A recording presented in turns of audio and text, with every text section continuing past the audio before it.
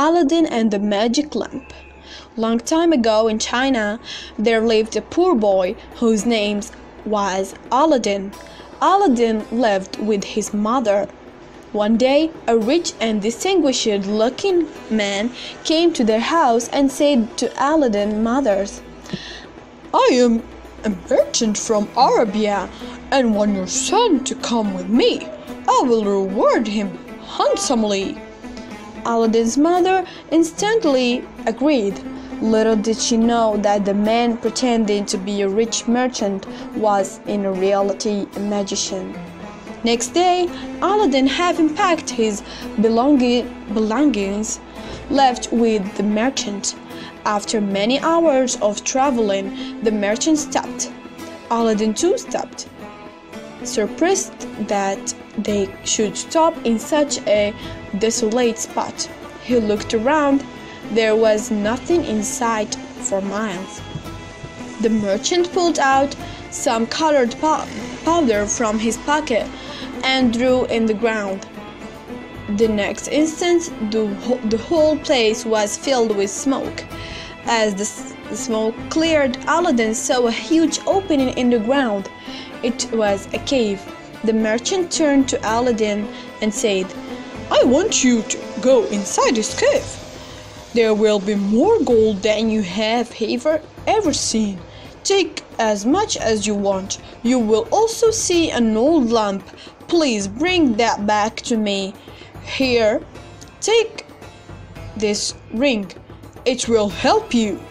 Aladdin was very suspicious, but decided to do as was told. He lowered himself into the cave, thinking all the while that it would be difficult to climb out without help. Aladdin entered the cave, and just like the merchant, he saw gold, jewelry, diamonds, and other valuables. He filled his pocket. When this was done, he looked for the lamp. It was lying in the corner, full of dust and dirty. He picked it up and ran to the cave opening, shouted to the merchant, "I have your lamp. Can you please pull me out?" "Give me the lamp," said the merchant. Aladdin was not sure that he would be pulled out if he gave back the lamp, so he said, "First, please pull me out." This angered the merchant.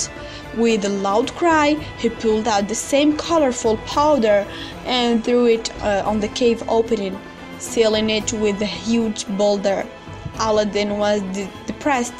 He thought, "That was no rich merchant. He was certainly a magician. I wonder why this lamp was so important for him." As he was thinking, he rubbed the lamp. All of a sudden, a strange mist filled the room, and from mist emerged a stranger-looking man.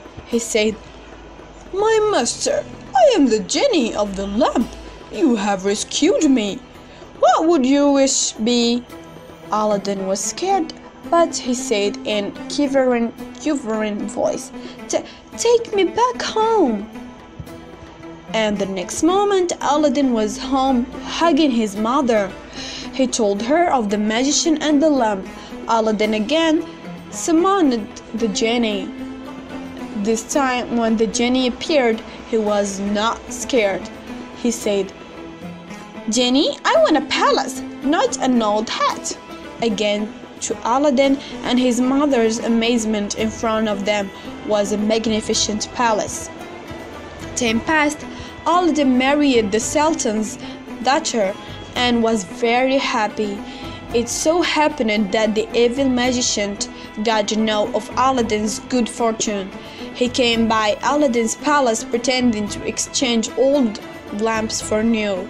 The princess, Aladdin's wife, not knowing the value of the lamp, Aladdin called out to the magician to wait.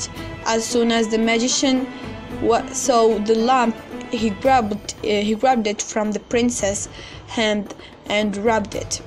The genie appeared. "You are my master, and your wish is my command," he said to the magician. "Take Aladdin Palace to the Green Desert far away from here," ordered the magician.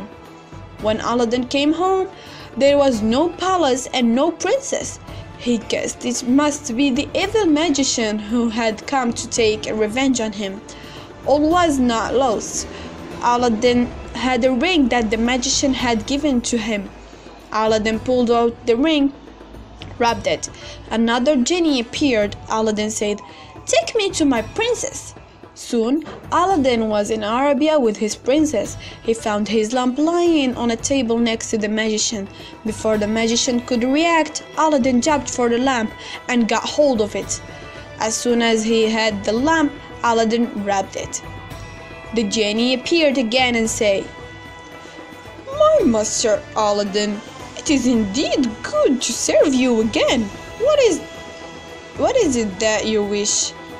"I want to send this magician to another world so that he never harms anybody," said Aladdin. Aladdin's wish was carried out. The evil magician disappeared forever. The genie carried Aladdin, the princess, and the palace back to China.